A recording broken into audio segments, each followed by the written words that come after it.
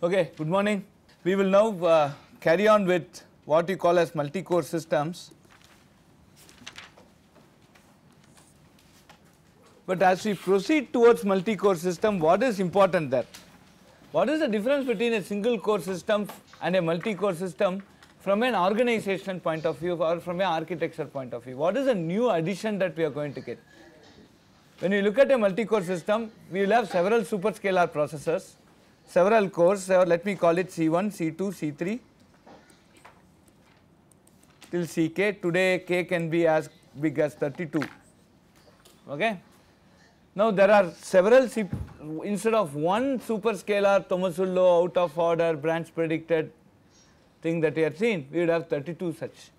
Now what in addition? So what should we learn in this multi-core? The most important thing is how all these things can work together. And the way they work together is by passing actually messages between them. One thing is, we can do a traditional thing like, I could have 32 different activities in your mobile phone, right? So you have 32, one mail server is running, one mail daemon is running, one WhatsApp daemon is running, one message SMS is running. So each one can be put on to one core and it will be just running there. And whenever it is awakened, you get a message, it will awaken, it will do some activities. So like that, several sequential applications, but instead of one CPU executing all these sequential applications, I will just distribute this workload across these 32 processors or 8 processors. This is one easiest way of doing. So what do you achieve by having a multi-core processor? I have several tasks, totally unrelated independent tasks like WhatsApp and Gmail will not talk to each other, okay, but they are two independent tasks. One, instead of both being time shared on a same CPU, I can push it across different CPUs and they can execute. So this is how multi-cores are utilized today. There are very few really parallel applications. What is parallel? Suppose I want to add 100 numbers, tell the program, right? You will always say for I equal to 1 to 100, S is equal to S plus A. Correct? That is an inherently sequential program. So if I ask, say, if I have 4 processors, take 25 numbers each, add them, then finally add the answer. That is a parallel way of looking at it. Right? We have seen that in SIMD. This SIMD type of thinking is going to be very less, or the number of programs today that is running on your mobile phone which essentially exploits the multi-core facility there, it's very, very less. You are getting this? Because for several reasons, people do not know how to write parallel programs, people do not know that, and we do not have automatic parallelization environment, though we are talking for years together. So compilers may not have matured to that level, right? So there are a lot of issues by which I can't write parallel programs. So the trivial thing is that just go. And so what happens today, if I have a quad core, now 2 of the cores are like never wake them up, okay, they are sleeping eternally, right? And some 2 cores will be used in which one core would be some 60%, another will be 20-30%, right? The remaining core will be sleeping. So because we don't know how to use it. Now the best way of trying to use your mobile phone is develop a mobile app which will have some chess game with lot of artificial intelligence, which will start using these 4 cores, do some A star search or some AI based searching and try to utilize. So you have to write parallel programs to do it. I don't know whether Android actually has a multi-programming or parallel programming environment at all. You are able to appreciate it. Now the main issue here is that if I have a multi-core system, I would like to, if I want to exploit the speed of this multi-core system, then I have to write parallel programs. I have to take one program, split it into concurrent parts which are concurrently executable, execute on these cores and get back the results, aggregate the results and hence see the speed up. Okay. So I should develop the acumen of writing parallel programs. So towards the end of this course, I will spend 2 or 3 classes basically to teach you how to write some parallel programs, very interesting parallel programs, simple parallel programs. Okay. I will also introduce a new model of computation. You have already seen a model of computation in your data structures course, right? The algebraic model of computation based on which you get your order notations. Now I will give you some parallel models of computation. I will also teach you that, so that makes this course very complete. Okay. Now when I write parallel programs, the way one program will talk to another program is through passing messages, and the way they pass message, there are many ways of passing messages. We will look at those message passing systems down. But one way by which your current ARM processors that you have on your chip and all process message is by between the cores is using the memory. So that is why we call it as a shared memory architecture.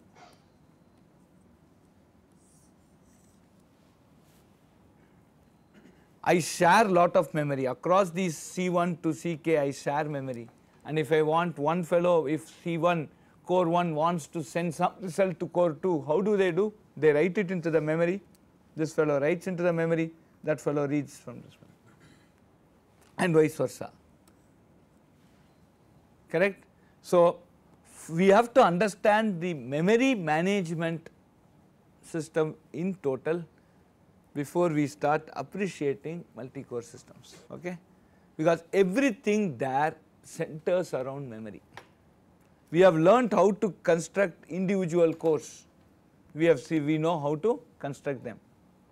When I want to integrate these cores and give one model saying there are k cores, use them, and this is how you can use them, and this is how you can analyze a program on them, this is how you can program them. Before we even go into that aspect, it is very fundamental for us to understand how the memory is organized, right. So in the next 3 to 4 classes, it is also aligned to your assembly language assignment, we will talk more about memory management, okay, fair enough. And then I will talk about how memory management is done on individual cores, and then extend it to how that could be how that is extendable for multi-core, okay. We will do those two things before we go into programming these multi-core processes, okay. Okay. So what are two types of memory? There are two types of memories. One is a non-volatile memory, and another is a volatile memory. What do you mean by non-volatile? When the power is switched off, the memory contents do not get erased. A volatile memory is when the power is switched off, when current is not passed, when electricity is not available, when power is not available, then what happens? Your memory gets erased. So this is the difference between a non-volatile memory and a volatile memory. Now let us say the non-volatile memory that we see today are the disks. There is something called erasable programmable read-only memory, EEPROM. These are all the non-volatile memory. The volatile memory are your RAM, your cache, your registers. Okay. So now you have something called what we call as the memory hierarchy.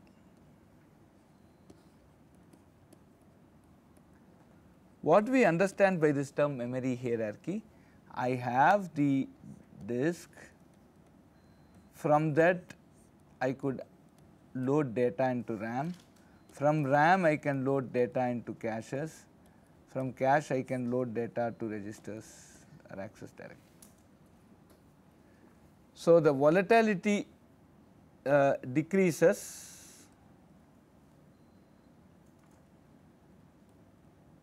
So this is totally non-volatile, while the remaining things are volatile, but the speed actually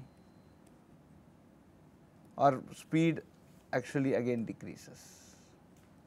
Registers are faster than cache access, caches are faster than RAM access, RAM is much faster than the disk access.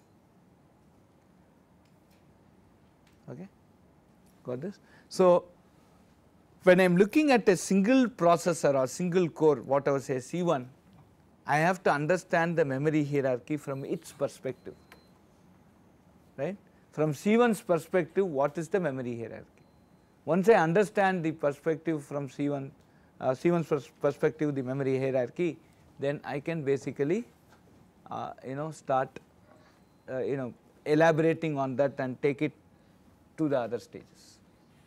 So from an individual core's point of view, what is the memory hierarchy? We will now start looking at it. Let us come from the bar. So there is a disk, right, and this fellow has a disk driver which is a software, right. If you insert a USB, driver is being installed, Windows will give you that command, right. This is what. And disk actually has a disk controller who understands how the disk works. Okay. This disk driver will be talking to the disk controller. Where will this disk driver execute? This will execute on your CPU. The disk controller will be a separate hardware and it will be executing. While this software will be used to program or talk to the disk controller, saying, hey, this is the data, write it, this is the data, read it, this is data, erase it, etc. And the disk controller will do internally, it will go and see whatever action which the the OS wants, it will get it done from. Okay. So this is running on the normal CPU. This is a software and that is a disk driver which actually programs the disk controller to do lot of activity on this physical disk. Correct. Now, how do you read or write into a disk? From a disk, I write it into a RAM. Okay.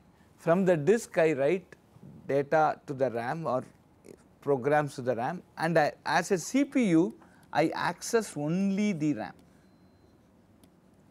I do not access the disk directly, because the way instructions are executed, it assumes that I have segmentation, you have already done, right. So, I have to load it into the memory and use that, right. So, the programming model that we have conceived of only will look at RAM, it will not look at disk. So, you can't execute a program directly from the disk, it actually copies that program into the RAM and executes from the RAM, because that is very much necessary for all my intra-security, inter-security, so many things that we have talked of from a segmentation point of view. Okay. Now, let us look at what is happening at the RAM level. When I am writing a program, I say I have a 32-bit architecture, right. That means I tell the programmer, I tell the compiler, you can address anywhere in this 32-bit. I am giving you a 4 GB address space, you can go and use this 4 GB address space. So, every program is given a 4 GB address space and it can go and use it. But ultimately, this 4 GB is given, this is called a logical address space, because physically it may not be present. Physically on your RAM, I may have only 2 GB. But I as a programmer can access anywhere in this 4 GB. I will be given 4 GB logical address space, but the actual RAM will be only 2 GB. Right. So, as far as the architecture goes with respect to the programmer, I go and say I am giving you 4 GB irrespective of whatever I have. So, that I may have 2 GB, I can have 128 KB, I could have 1 MB, whatever here physical memory, but I tell the user, I tell the programmer, hey, I am giving you 4 GB. So, essentially that means I am telling the programmer, here is a virtual memory, you assume that you have 4 GB, that 4 GB is not physically present, it is virtually present to you, right. So, I tell the programmer, you write the program, do not bother about anything about my physical RAM or anything. You just assume you have that entire 32-bit address space of 4 GB, write your program. I as an operating system with the support of the hardware will see that your 4 GB program will be executed with the small half a GB that I have. It is my responsibility to execute your 4 GB program on say half GB that I have. Are you able to follow? So, essentially the architecture and the operating system together are presenting to the the user a 4 GB virtual address space that is not physically present. Why we call it as virtual? Because it is not physically present, it is not available in hardware, it is not available on the RAM, but the OS and the architecture tells the user, assume you do, I will take care. Okay. Are you appreciating this fact? And that is why it is called a virtual memory, because it is not physically available. All of you followed? Right. Now, in which strength is it saying? Suppose I go and say, oh, tomorrow morning I'll go, I'll jump from a helicopter, I'll do skydiving, right? Okay. There is no rationale behind that statement. I can't even climb 3 floors of ICSR. My head starts rounding. I go and say, I'll jump from a helicopter tomorrow morning, I'll land directly in the 4th floor. It's meaningless. So there should be some rationale behind the operating system and the architecture trying to make such an assertive statement, right? What is that rationale? Are you getting this, right? So what is the rationale? What could be that rationale? To avoid the overhead of copying from the disk. Rationale for making that statement. You are saying what will be the consequence of this statement. Huh? Entire program is not executing at the same time. That is the rationale.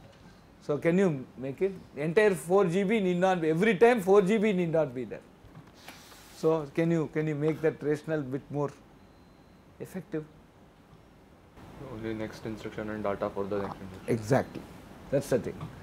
If I ensure that at any point of time the next instruction to be executed and the data necessary for that next instruction to go to completion are available in the RAM, then eventually my program will lead to completion. I do not need all the 4 GB at any point of time.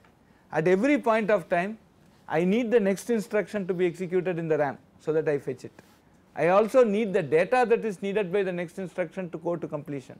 That also should be in the RAM, then only I can fetch the data. If this I ensure for every clock cycle of my entire program life, then I can essentially go. And that next instruction can be, assuming even it can be 1 KB next instruction, may not be 1000 bytes, okay. But even assuming it is 1 KB, I can execute this entire program using, including data, I can finish off in 1 KB in some sense, correct? Are you able to follow? So this is the rationale behind the virtual memory concept itself, saying I do not really care how much underlying memory I have. I should have something called RAM. I can't have 0 RAM, but I will have something called RAM. But if I have that something called RAM, I can go and execute program of any size. So as a 32-bit architecture, you can only write programs that is as large as 4 GB. Write that program with data, everything. Come to me, I'll execute and irrespective of what I have in my physically. The rationale again is that always during the lifetime of a process, at any point of time, the next instruction to be executed and the data needed by the next instruction to take it to completion should be available. If this is ensured across the life of the program, then essentially the program will go to completion. So this is the rationale behind what we call as virtual memory. Got it?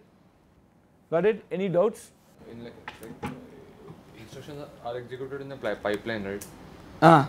So like there might be a situation like multiple instructions may need the data at the same time. But that's all taken care by your dynamic scheduling. Load store, now you are talking of a load store architecture. Somebody with 2 loads will come at the same point of time, let it come. But your that will be taken care by your dynamic schedule. I will come to you. What I understand what you are talking of. Right? I'll come to you. There are multi-port reads and so many things. We'll certainly look at this in great detail. Okay. Right. Okay. First we will talk about virtual memory. What you are talking is about, we will resolve it at a cache level, and there are going to be some structural hazard and so many things are going to come. Then we will have split cache, multi-level cache. First we will finish this virtual memory, right? Are you able to appreciate this? Okay. Chal. Now what happens is as follows. So how will I say? So there is something called a logical address space and there is something called the physical address space.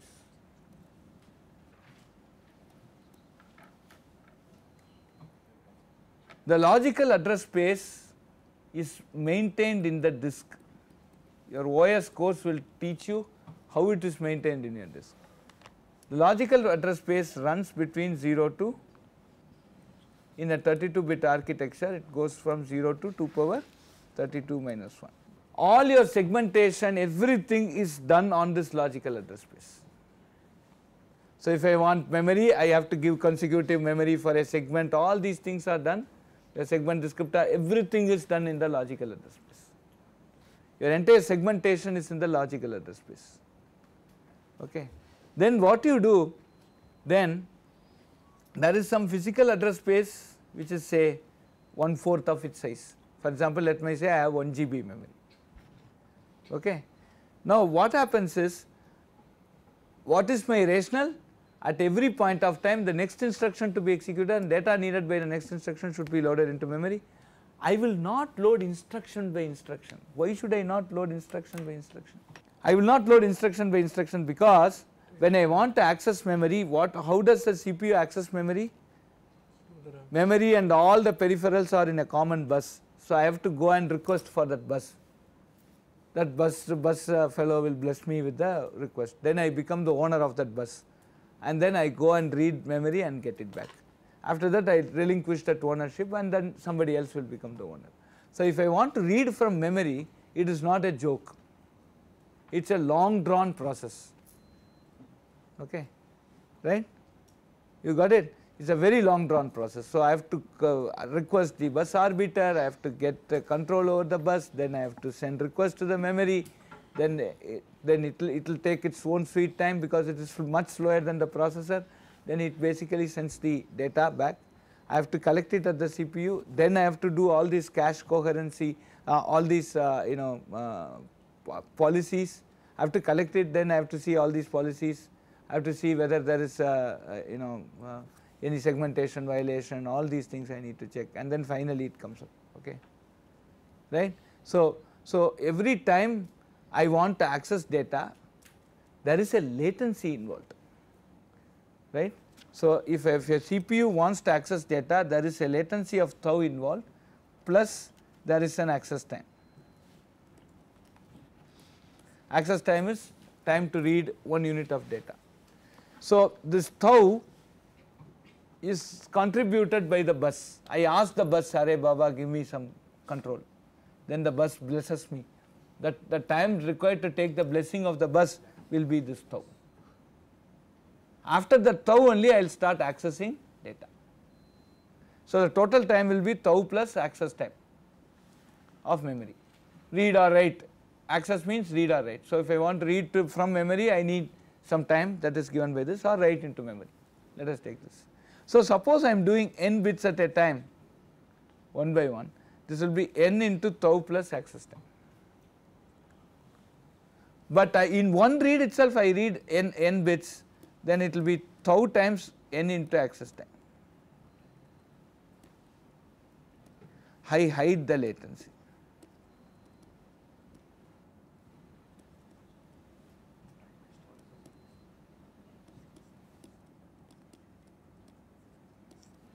I hide the latency because one time I am asking for the memory, one time I am getting the request, I immediately transfer n units of data, right, rather than 1 by 1. So because of this reason, this latency is quite significant. It's not, it's not something which is neglectable. It is quite significant. So if I multiply that tau with n, then it goes back to my monkey example, right? It becomes a drunkard monkey bit by a scorpion. So the whole thing becomes extremely complex. So I would like to hide this latency, and that is why when I want to transfer data from a slower device to a faster device, whether it be from disk to RAM or a RAM to cache, I do not transfer 1 byte, I transfer chunk of bytes. So these devices like your RAM, your disk, your cache, they are all called block devices.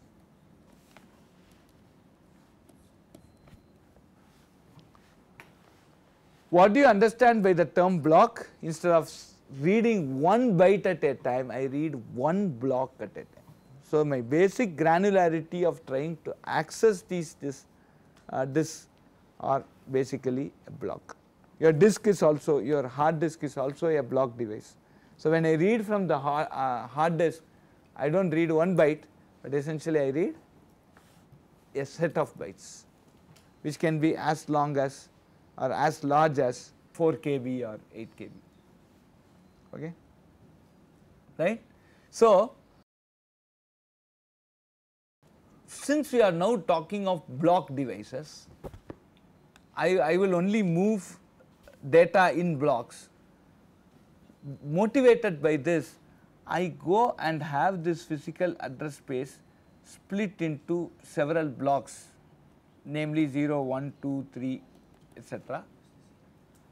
And each block from the virtual memory point of view, that is, I am talking of the logical address space and physical address space, each block is called a page.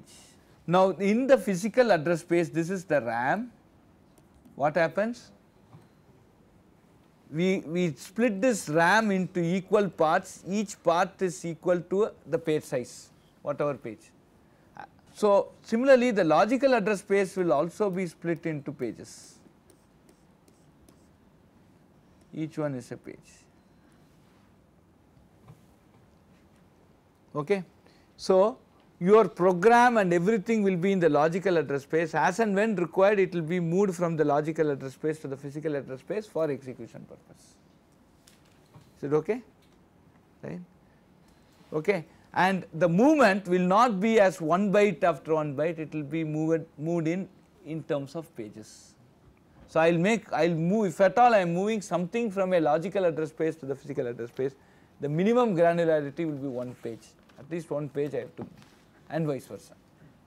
I can't just move 1 byte or 2 byte, etc. Okay. So I will, between the logical address space and the physical address space, the movement will be in terms of one block of data, which I call it as page. So in the RAM, the logical address space I have split like this into equal parts. The same equal part I can split the RAM also, so that a page from the logical address space can go and occupy this physical address space. So the size of the page here in your logical address space is equal to the size of the page in the physical address space. So these things, like a photo sits inside a photo frame, right? If I have a photo frame, why do you call it as a photo frame? Because photo will eventually I can keep a photo inside. You can't go and sit inside that. Only photo can sit. Similarly, a page sits inside a page frame. Correct?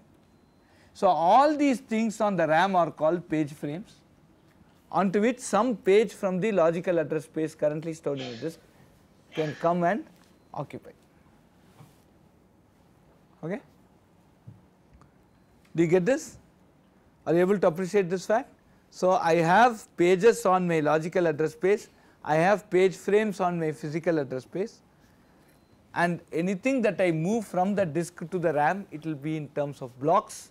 In this case, this block is called a page, and I will be moving, if at all the logical address space wants to talk to the physical address space, it is the only thing that it can directly talk to, then basically it is going to send pages of data, and those pages can come and sit in these page frames. Are you able to follow? Now, so how many, so let us go to the next part.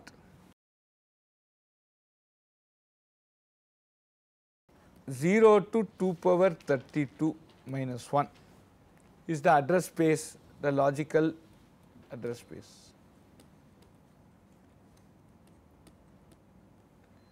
In addition, I will have something called a translator, okay, which will basically translate, and then I will have something called, it cannot be as big as this. This is the physical address space.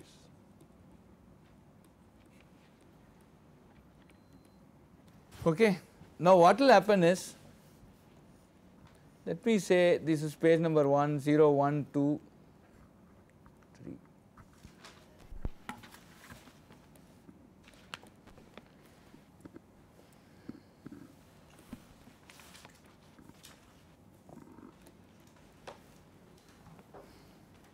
Like that it goes. Now what I do is that for every page I need to know, I need to translate for every page here. So let us assume that each page is of size 2 power 12 bytes. This is 4096 bytes.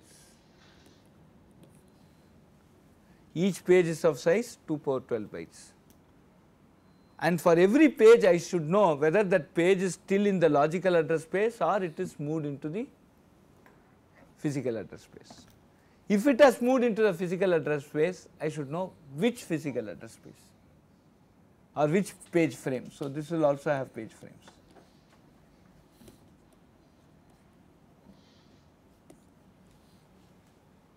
So for every page in the logical address space, I need to know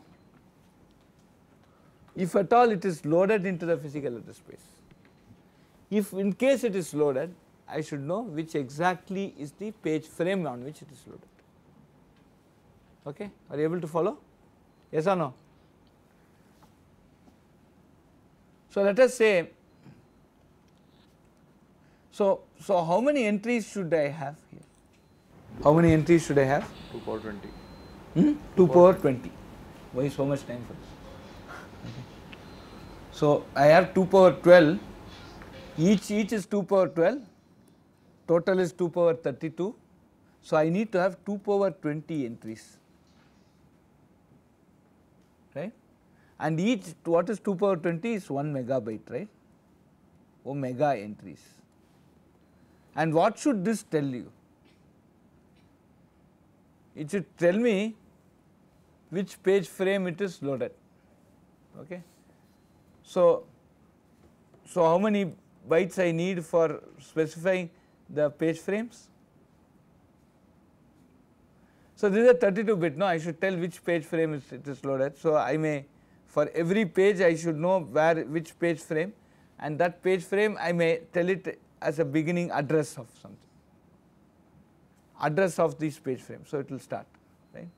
So that address would be, again I need 32 bits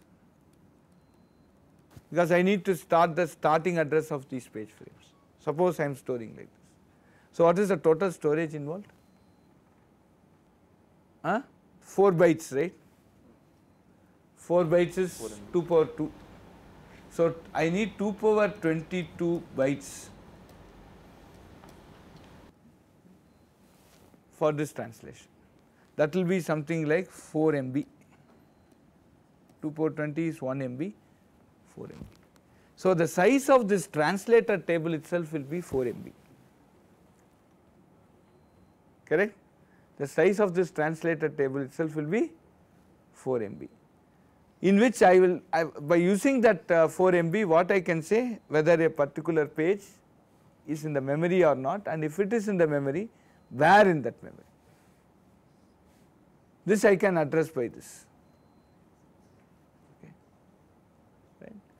Now somebody should tell me where this table is. This table will be loaded into memory itself. Right. Somebody should tell me where this table is, which address it is available. Then only I can go and update these values. Correct? Okay. So I have some register. Let me call it as page register. This page register will tell me where this translating table starts. Now suppose I am generating a logical address which is 32 bit in size. I will use the first 20 bits to go into this table, because this is 2 power 20, right, it will be 20 bits. So I will use the first 20 bits to go to index into this table.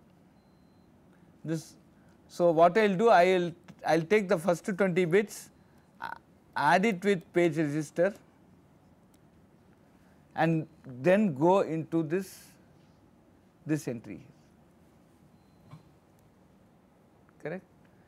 In this entry what I will have is whether this page is loaded or not. I will have information whether this page is loaded or not. If this page is loaded, then it will give me the start address of that page.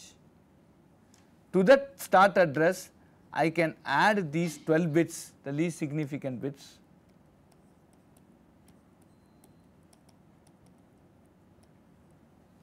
and that will give me my actual address. So if I want to access a data, so I am generating a 32-bit address that will be spawning across this logic address space. So that will be in some page number which is given by the first 20 bits, because each page is 2 power 12 bits, 12 bit addressable, like 2 power 12. So the first 20 bits will identify what that page is, correct. So I use that 20 bits as an index to this page register plus that 20 bits will give me the index where I can go and look at whether the page is already loaded into your physical address space. If it is loaded, then I have to, if it is loaded, then I take the remaining 12 bits here, add it to the this base address, and I can get the actual address. If it is not loaded, then I have to go and load it from the logical address space into the physical address space. If it is not loaded, then the processor will create something called a page fault.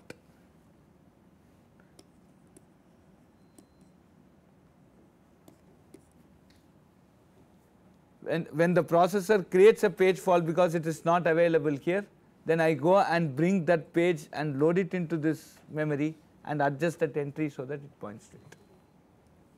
Okay. So what we have seen today is a very simple setup wherein I am having a logical address space which is 4 gigabyte in size. I am having a translator, and then I have a physical address space which is some very less value. So in the logical address space, whenever a program generates a memory request, right, that memory request essentially is sent to the logical address space. It is generated from the logical address space. So I get that 32-bit, I take those 20 bits to index into a table which is a translator table. The starting entry of the translator table is stored in some page register. I just add that many things and index into this table, and this table will tell me whether the page I am looking for is available or not, and if it is available, where it is available. If it is not available, then the architecture will raise a page fault which will go and fetch that relevant portion from a physical memory, from the logical address space into this physical address. Okay. Do you got a feeling?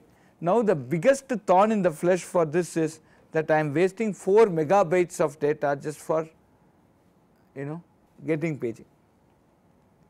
Can I do something better? That is also there. Every time I am enabling paging in this scheme, if this is the scheme that is final, then what is I need 4 MB of space just to store page translation thing, which is not acceptable. We can do something much better than this. So this is the notion of virtual memory. We will continue this in Monday's class again on how these different aspects are taken care of. But this, in essence, this is the import of virtual memory, okay, right, and a translation wherein I go and say, you give me as much code you want, I will execute it with as less memory I have. Okay, right. We will further deliberate on these topics.